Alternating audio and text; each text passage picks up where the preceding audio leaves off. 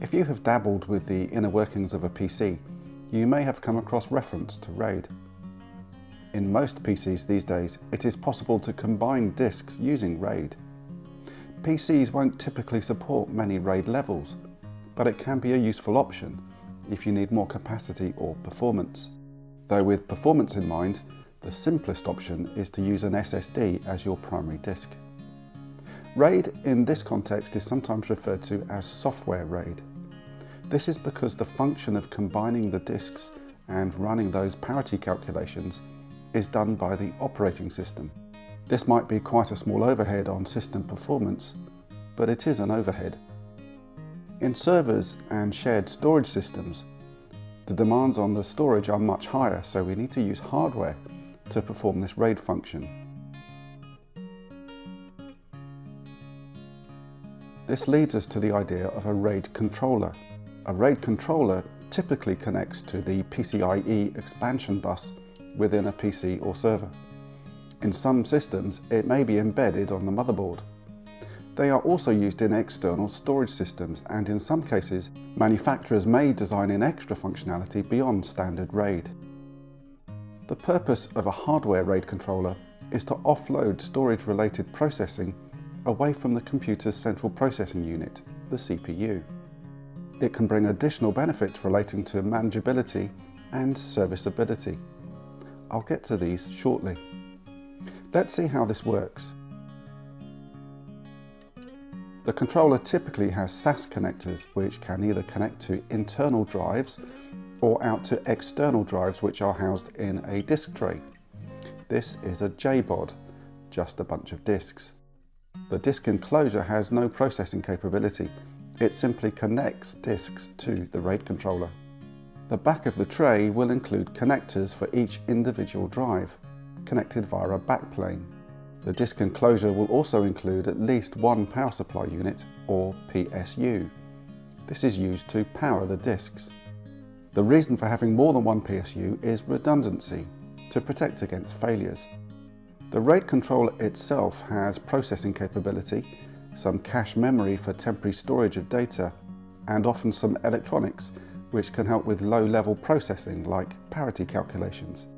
These cards are highly tuned for a specialised job, getting data on and off disks as fast as possible. The cache memory is highly important. It enables the card to onboard relatively big chunks of data, carve it into blocks ready for striping across the drives, then essentially writing to each drive in parallel. This is how the performance advantage of striping is maximised. The more disks, the faster data can be transferred. So what about the M and S on the end of spans? Manageability is an important function in any equipment designed for a data centre. This is because management of these systems is always done remotely. The fewer people ever entering the data centre, the better. The RAID controller has manageability built in. This helps with these tasks. Sending an alert if a disk drive fails, or even if starting to fail, a pre-failure alert. Allowing interrogation of status, for example, quantity of drives, specs for each one, how much they are being used, etc. And capturing performance and reliability statistics, for example, throughput rates of data or temperature of the card. Knowing that a storage drive is about to fail is critically important.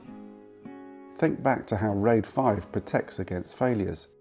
If a single disk fails, we can carry on accessing the data. But if a second drive fails, the data is lost. This means when a drive fails, we enter a high-risk period.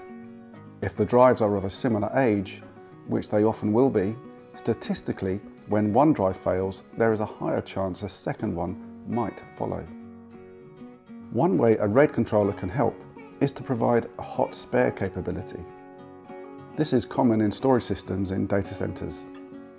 Let's say we have 3 drives in a RAID 5 group. We also have a spare drive inserted in the tray. When a drive fails, the controller can rebuild the data from the failed drive and copy it into the spare drive. Once built, The spare drive takes the place of the failed drive, and we are back to normal operation. By the way, rebuilding a drive can take hours to days depending on the capacity and speed of the drive. This is also an additional load on the RAID controller, and in some cases, performance for the storage system can be degraded during this period. Whether we have a hot spare or not, a failed drive needs replacing. Downtime in a data center is to be avoided at all costs, so turning off the storage system or the server just so a failed drive can be replaced is not an option. This leads to the concept of hot pluggable drives. Disk trays in data centers do not physically connect to SAS drives directly. Instead, the drives are packed inside a carrier, or sometimes called a caddy. This has a much more robust connector at the back, designed for being pulled in and out often. The caddy is designed to slot in using guardrails to ensure good alignment with the connector. At the front, there is typically a latch mechanism to keep the drive secure.